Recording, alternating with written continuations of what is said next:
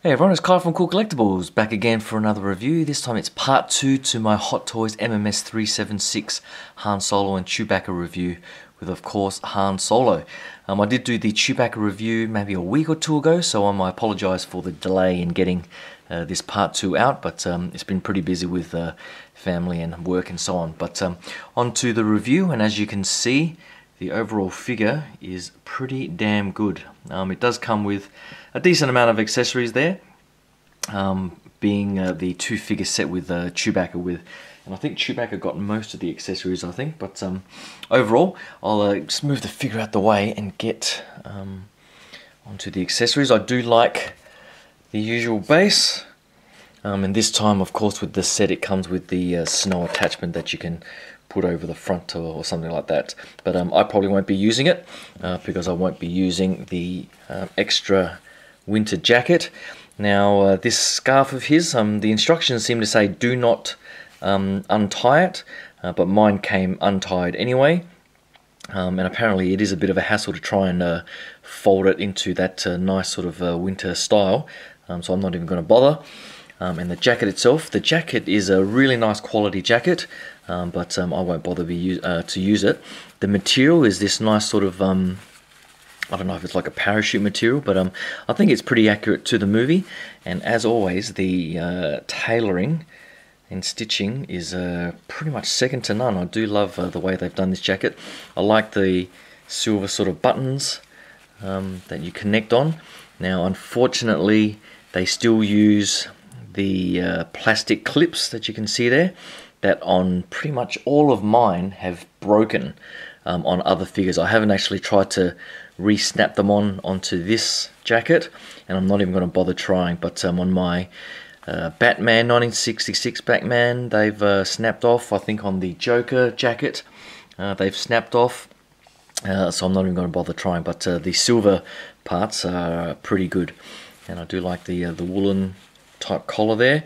So overall, beautifully done on the jacket, and you don't need to take off this inner brown jacket. You just put it over the top as per the instructions, so that's really nice. And to go with that jacket, it has a whole bunch of gloved hand sculpts, which do look nicely sculpted with a lot of detail there. So you get I think his gun holding hand and a few relaxed hands. So overall, nicely done on the gloved hands, but I'll keep it in just the short jacket, so it does come with a couple of extra hands on that. So this is the gun holding hand, and I gotta say, Hot Toys does these older style hands beautifully. The Obi-Wan Kenobi from A New Hope had beautiful sort of wrinkles and veins and so on, and so does this older Han Solo. So love the texturing, and their paint up on the hands is usually better than most other 1/6 scale figure companies, and this is no exception. So I love those hands. Comes with his iconic blaster, which again is slightly weathered. It's not too much different, I don't think, from the original A New Hope version, but I'll grab that in a second and give a side by side. But with Chewbacca's bowcaster, there were quite a few differences, but this pistol by Han here looks pretty much exactly the same mold. But onto the figure. Alright, so here is a close-up look at the figure, and I gotta say the standout feature, of course, is the head sculpt. And I don't think even zooming in is really going to do it justice. I think the prototype was amazingly detailed, and I think this final production version, from pretty much all angles, is probably the best likeness of Harrison Ford that I've seen in 1/6 scale from anyone. So I think the only thing that they probably could have improved is the color of the hair, and it's probably not showing up too well on the camera here, but it's almost got like a golden color to it, where it's I probably would have preferred more white in the color. So that's probably the only sort of nitpick that I could have, but overall the sort of wrinkles on his face, the expression, which is I guess conveys a bit of concern, I guess, and his iconic little scar on his chin there, I think overall is a beautiful likeness to the way he looked in The Force Awakens. And as always, the sort of stranding in the hair is pretty much the best in the business. I think even in Flames and Sideshow and those guys, the hair is always not as good with a thicker stranding, and so it just looks more toy-like or clay-like, whereas these Hot Toys ones really have beautiful sort of patterning on the hair. So can't fault that.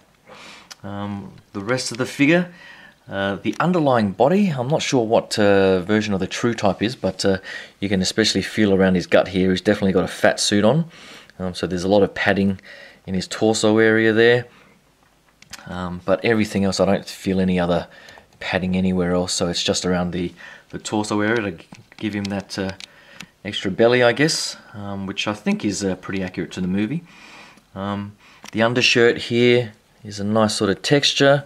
I really would have preferred if you could either fold this down somehow, just to get it away from his chin there. So I might try and futz around with that, because it tends to sort of stick up and not look so natural like that. So I'll try and I'll probably go back to the movie to see how wide that was, and just play around with that. The jacket itself is a beautiful material. I don't think it's real leather, but it's quite thin. If I just turn it around here, the texturing is pretty nice too. I guess it could have been even more weathered to give it more of a used look, but the patterning and the detailing is pretty damn good. And I love all the stitching on the pockets and so on and down the seams here. So the material is really thin and doesn't hinder the articulation at all, so you can get his arms and elbows bent quite a long way. So everything sort of folds and bends very naturally with that sort of thin material. These three, I don't know what they are, to be honest. These three canisters, I did manage to get all three in. I did read a lot of reports of how difficult they were to put in. You put in two fairly easily. It's always the last one that's difficult with the very tiny slots. But I slowly just twisted it in, and in the end it wasn't too bad. The overall fit of the jacket, it is pretty tight, but you can sort of stretch it around and fold it how you want. And the inner lining there is a nice material too, so do love that jacket. The belt, again, is really nicely detailed. They do recommend not taking off this belt. I'm not sure why anyone would want to, but I'm not going to be touching that, to be honest, just in case anything breaks. And then he's got the holster as well, with a whole bunch of pouches and stuff all molded in. I think, yeah, that's not. I don't think that's going to move too much, so I'm not going to touch that too much. And then he's got the holster around his thigh there, which is a pretty tight fit. They do say that you can pull off the boots and then slowly shift this down, but I'm not going to bother doing that. With the holster itself, it does have the magnet strap there. Now, I have heard reports that once you put the pistol in there, you can't fully close it, but I'll probably have him holding his pistol anyway, so I'm not going to worry too much about that. The pants are a nice sort of khaki type material, if you can see that there, which is very nicely tailored. And the boots, I think the biggest improvement over the New Hope figure are the boots. I think the material again is very similar to the jacket, I guess. It's a much softer leather, or a fake leather, whereas the original figure had a much sort of harder type vinyl material. And so this one sort of folds and bends a little bit easier, and again the ankles have better articulation as well. So can't really complain too much about the boots. The ankles themselves, it's like I think they're on the double ball joint, so just be careful how you articulate it, just to move it around and give it that natural position without folding the pieces into the gaps in the legs there, or the ankles. So that pretty much gives you a view of the figure itself. The overall articulation, I think it's mostly hindered by the fat suit underneath here, but the arms and elbows and legs are all the usual articulation points for the figure. So I might just grab the a New Hope version and give you a side by side. Hold on. Alright, so here they are side by side, and I'm definitely glad to get this older Han version, well, I guess being his last role in the Star Wars saga, and they've done a fantastic job. So you look at the head sculpts there. The New Hope version's definitely not the perfect sculpt. It was an improvement over the prototype images, but again, I think the likeness on the new version here is pretty damn spot on. Now the pistol, if I just move him out of the way, the pistol here, I think compared to the new one is pretty much, oh no, actually I'm noticing some differences now. So there's the silver spot there, and the front part here is slightly different, so I'm not sure if it's meant to be the same pistol, but there are some slight molding differences similar to the Chewbacca figure, so I'm not sure why that is and whether or not that's movie accurate, but there you have it.